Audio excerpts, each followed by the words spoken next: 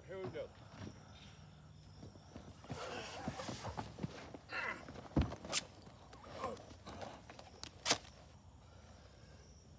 When I tie, when I'm practicing, I don't ever raise up. My head's still down looking at the feet. I don't ever look up. I sit here for a second and I untie him before I ever raise my head up. A lot of guys get in a hurry, and when they're getting their hooey, they're coming back the whole time off of that calf. When you practice, if you'll tie him, pull your hooey and throw your hands up, don't ever look up.